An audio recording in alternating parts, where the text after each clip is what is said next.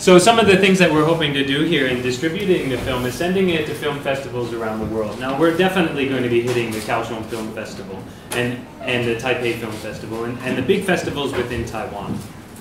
所以我们希望就是能够借这部短片能够加入一些国际的影展。那当然一定是高雄、台北这些影展，我们一定会试着去参加这些影展。那当然还有世界其他的地方。And really trying to hit some sister cities of Kaohsiung around the globe. So in an attempt to really help build the relationship with the Kaohsiung city government, what we're trying to do is hit some Kaohsiung sister city film festivals. 然后再包括一些姐妹市，高雄的姐妹市。那因为这样子的话，等于说我们跟高雄市政府也会有比较密切的交流，借由我们的影片能够到姐妹市去播放，去参加他们的影展。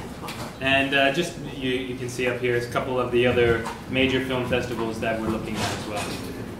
另外还有其他的影展，比如说像澳洲的，或是美国。还有日本，还有加拿大。And I just point out here the South by Southwest. This is the film festival that Taiwan Oyster has. It's a music festival as well, right? Yeah. Music festival, and they've just kind of opened up a film festival involved with that as well. This is in where? This is in Austin, Texas. Austin, Texas.